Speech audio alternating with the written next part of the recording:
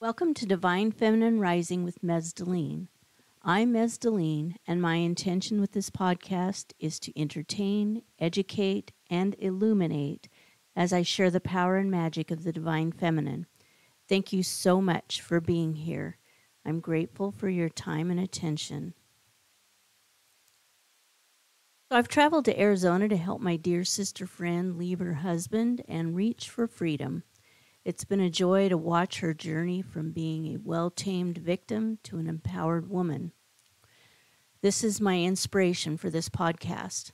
I want to celebrate the hard work that she and other women have done to make this type of move and hopefully inspire even more women to also step into their own unique power. I don't have my podcasting equipment with me, so please forgive any background noise. So while I'm here helping my friend, I helped her pack and unpack all those things that go along with moving. It was a lot of work, but it was worth it. And one of the things I packed and then unpacked and reshelved in their new home are her many books. One of those books is Untamed by Glennon Doyle. And as I picked up the book, I remembered hearing about her story that she told about the cheetah that she and her children saw at a zoo. So most of us know that cheetahs are wild animals, and they're also the fastest land mammal in the world. And they're used to running through the savanna plains of Africa and hunting their prey when they're hungry. In the wild, they're free to be who they are born to be. Well, the cheetah that Glennon and her children saw was trained to chase a stuffed animal tied to the back of a truck and then is rewarded with a steak. This is her life. She's been tamed and trained to obey the zookeeper. Every day, she chases a stuffed animal that she never catches.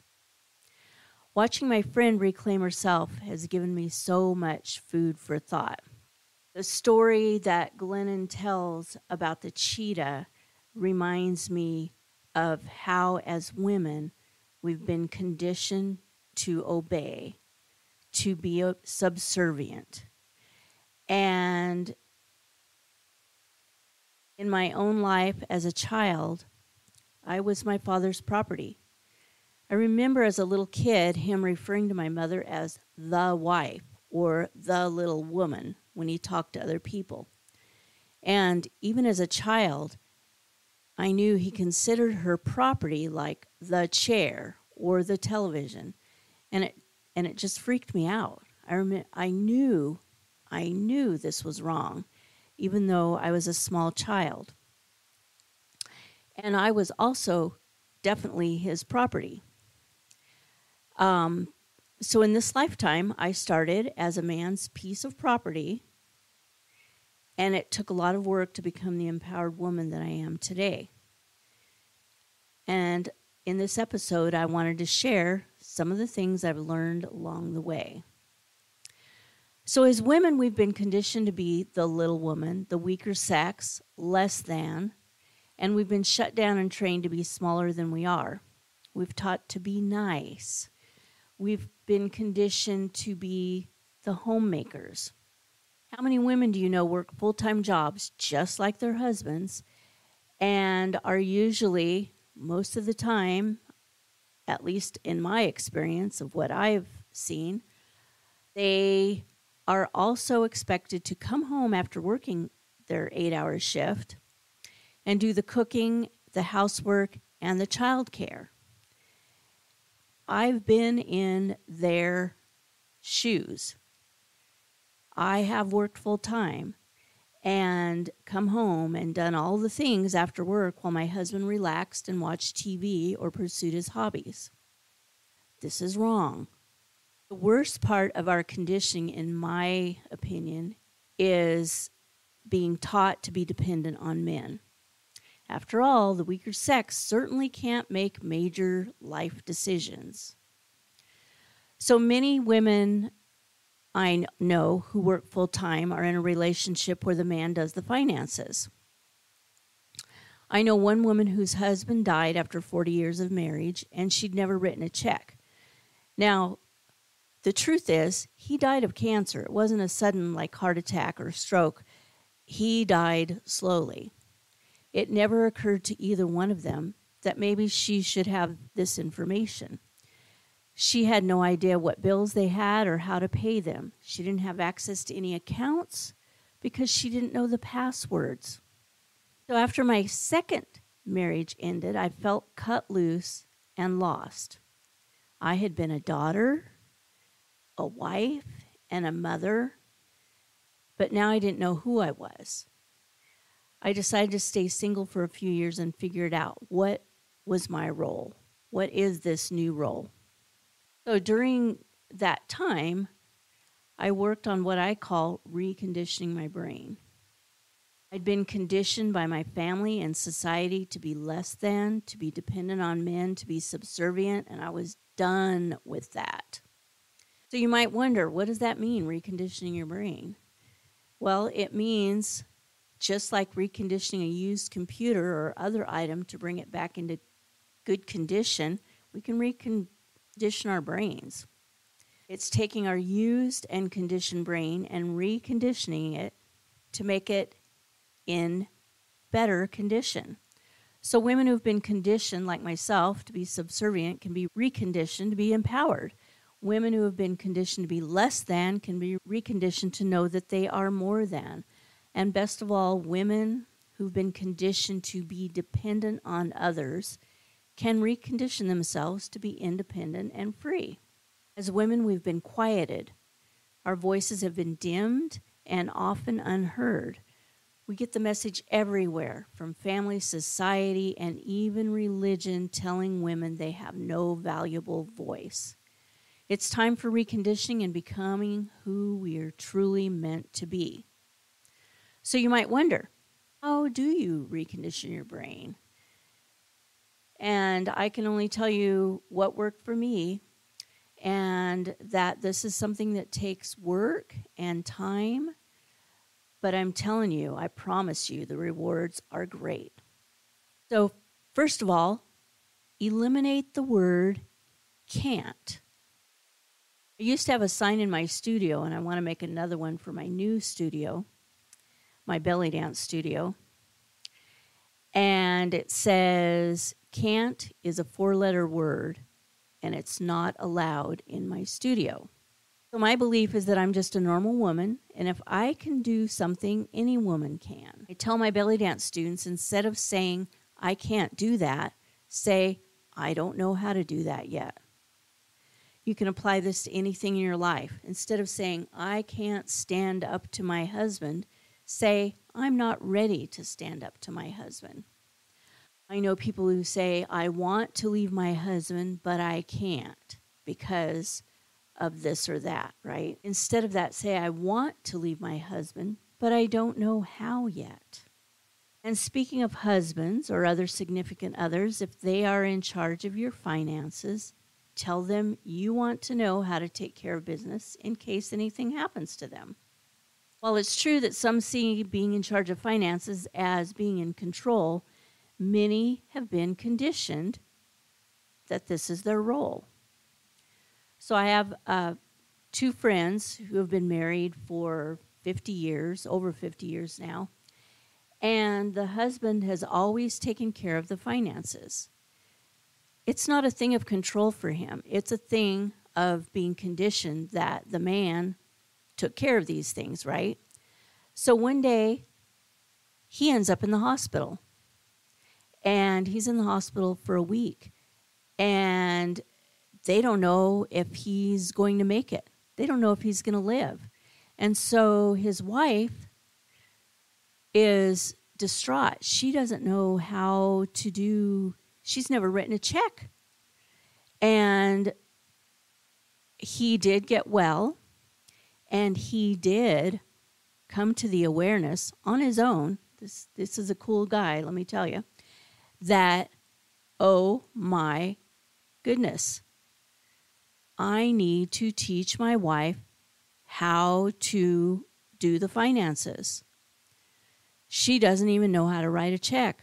I need to teach her this in case something happens again and I don't make it. So if your partner refuses to share financial information with you, if they think that that's their way of controlling and they're not going to give that up, that control, if your accounts are in both of your names, you can go to the bank, and I'm advising you, go to the bank and ask for 3 to 6 months of statements. You can look on those statements and see where the money is going, how much the bills are, when they're due, and all those things. If your name isn't on the account, then you might want to think about starting your own bank account. Remember, don't say can't, just do it or say you're not ready to do it. If there's something that keeps you dependent on anyone or anything, learn how to do it or find a friend that can help you. For instance, I don't work on cars. That is not something I have the slightest interest in doing. And years ago, I had a feminist friend, and she said, you need to learn how to work on your own car so you're not dependent on men. What would you do if there were no men in the world to work on your car? I said, I'd find a woman to do it. And by the way, my mechanic's name is Julie. I really just have no desire to learn how to work on my car. I can do so many things, including carpentry, but I don't feel the need to do all the things. I've called my son a couple of times in the last few years and asked him for advice on how to do something that I don't know how to do. And the reality is he usually doesn't know how to do it either because our brains are really similar. And so his answer is always, if he doesn't know how to do the thing right, Google it, Mom. He says, that's what I do. If I don't know how to do something, I Google it. And guess what, people? Google is a wonder. I have Googled everything from how to fold the seats into the floor of my van to how to start this podcast. I love Google. If I have a question I don't know the answer to, back in the day when I was a kid, you had to go to the encyclopedia, which there was like 20-something of them, and they were 2 inches thick. And oh my goodness, now I have my phone and I just ask Google. So another way I reconditioned my brain was to focus on what I can do and not on what I can't do. When I was young, I was a devout pessimist due to all the abuse I'd endured as a child. I believed that expecting the worst was the least painful thing to do because then there were no surprises. People who know me now would never recognize this version of me. I have retrained my brain to look for the good in the world, to see everything from the beauty of a leaf in the fall to the kindness of strangers. I found a counselor who helped me with this concept, and he also turned me on to a book called Love is Letting Go of Fear, written by Jerry Jampolsky. It was life-changing. I learned how to retrain my brain, how to let go of judgment, the power of forgiveness, and so much more. It's important to understand that knowing these things isn't enough. It takes applying this knowledge every day until your attitude shifts. And with the help of counseling back decades ago and applying the tools that I learned, I went from being a dependent victim to an empowered goddess. And this wasn't like an instant thing. I want you to know it does take practice. It does take daily diligence, and you can do it. If I can do it, you can do it. Do you have a voice? And I'm saying it's time to use it. If it's not safe to speak up in your home, I've been there. I understand. Find a counselor. or a group of women where you can speak your truth safely. Take a class. Join a book club. There's so many things that you can do where you can begin to speak your truth and feel the support of others. You will begin to see your own power. You will begin to understand the value of you and how important you are. The other way I retrain my brain is something I've spoken about before on my podcast, and it's the most important way, and that is to love yourself. Look at yourself through the eyes of a loved one. I know that when I had my daughter, I felt loved for the first time in my life. That tiny being adored me. She loved me unconditionally. Her eyes would light up when I came into the room, and she helped me to see that I was important after all. Look in the mirror every day and smile at yourself. Look into your own eyes and say, I love you, and mean it.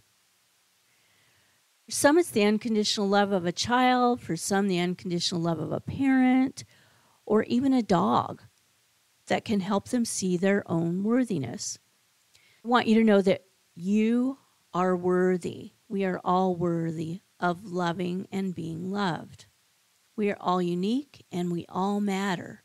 Our voices matter. We are important, and the world is a better place because we are in it. Hear me when I say this. The world is a better place because you are in it. You are loved. You have value. You matter. The divine feminine is rising, and she's calling us into our power. Instead of being chained by societal conditioning, we're going to break free of our chains and do whatever we want to do and be whoever we want to be. I am so happy and gratified to see that some of the younger generation are already reaching this point where they're not seeing the limitations that those of us from previous generations have been put on us, and they're finding their power and wisdom earlier than those of us who have gone before them. I celebrate that. I get excited every time I talk to a young person who has wisdom that I didn't gain until I was in my 40s or 50s. One thing I want you to know is that I'm here for you, whoever you are. I am here to serve. And if you need me, please, please reach out. I will see you, I will hear you, and I will love you. So I want to end this episode with an amazing and empowering poem by Arlene Bailey. You can find her on Facebook. I follow her, and she is incredibly inspiring. Her page is called Her Sacred Wild, and she posts the most inspiring poetry and beautiful artwork, all focused on the divine feminine. I want to thank Arlene so much for being such a beautiful beacon of light in the world. The poem is called I Bow to Me.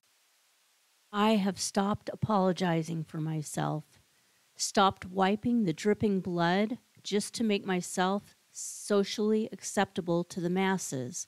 I am a wild woman, and I own every single cell in this aging, morphing into Willendorf, called by the Morrigan and Erishkigal body. I am the wolf, prowling under the full moon sky, both loner and tribal. Tiger stalking her prey, knowing she is the key to removing her own bindings. The panther lying seductively in wait for just the right moment to pounce. I am the owl in flight under the dark moon, diving towards the deepest depths of the dark underworld, with eyes to see in the dark and wings to soar to the highest light. The grandmother turtle, moving at her own pace, knowing she has existed lifetimes upon lifetimes and will exist for that many more, for the codes of the universe are written upon her very skin. I am the old antlered one who has walked the ley lines, the dragon lines, since before time was time.